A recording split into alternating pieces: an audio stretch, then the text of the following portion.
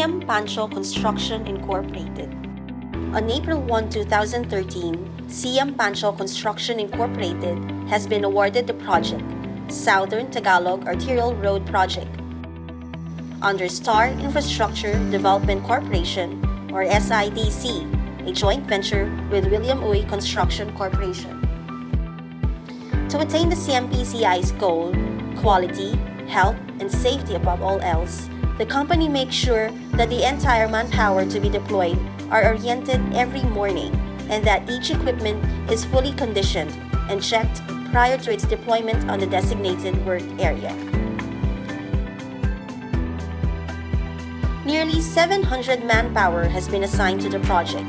They comprise of 20 engineers, which includes support groups like maintenance crew for equipment and plants, health personnel, and safety personnel.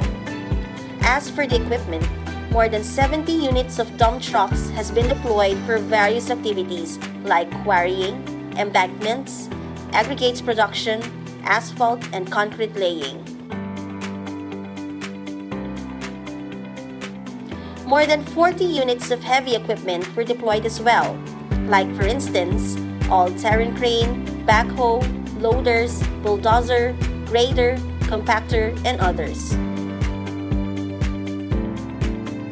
cmpci also erected its crusher plant with a capacity of 70 cubic meter per hour for the production of aggregates, concrete batching plant with a capacity of 80 cubic meter per hour, an asphalt batching plant with a capacity of 80 tons per hour to supply all the required materials for the project.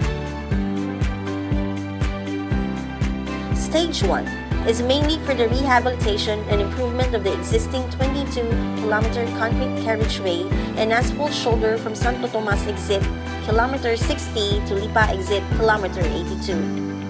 It has improved the riding quality of the existing concrete carriageway by overlaying it with stone mastic asphalt.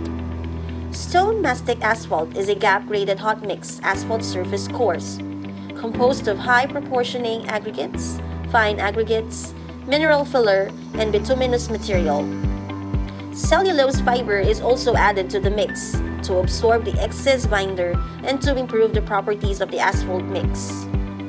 To achieve early completion of the asphalt overlay of main carriageway and laying of varying coarse asphalt at shoulder, cmpci has deployed 3 asphalt paver to accomplish 2 km of main carriageway daily and 2 km of asphalt shoulder.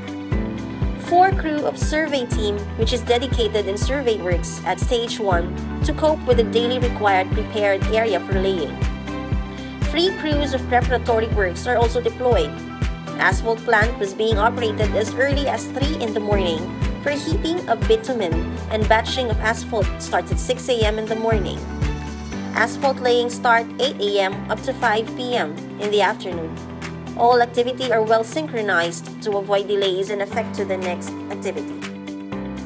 Stage 2 is about the construction of 2-lane concrete carriageway northbound with a width of 7.30 and with a thickness of 0.30 meters, with an asphalt shoulder of 1 meter width and 2 meter width for inner and outer kilometer respectively.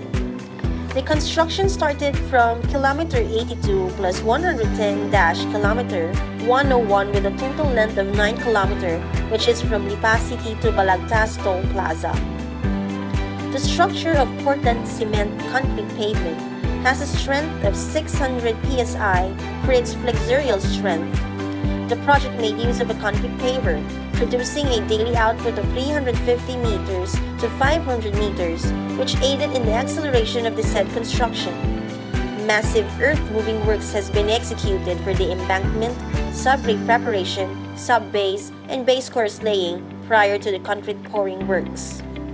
Other works done are drainage system and some miscellaneous items. To achieve a quality finish of concrete, straightness and evenness of the concrete is regularly checked by a design engineer using straight edge. The cycle of dump truck is closely monitored to avoid cold joint of concrete. The concrete pavement is properly curved and cutting of weakened joints are cut on time to avoid cracks. On-site laboratory is provided in which cmpci quality control group diligently monitor, check and test all materials being used by the project while being witnessed by consult. The project was declared substantially completed last September 30, 2014, ahead from the target date of completion by DPWH, which is on May 2015.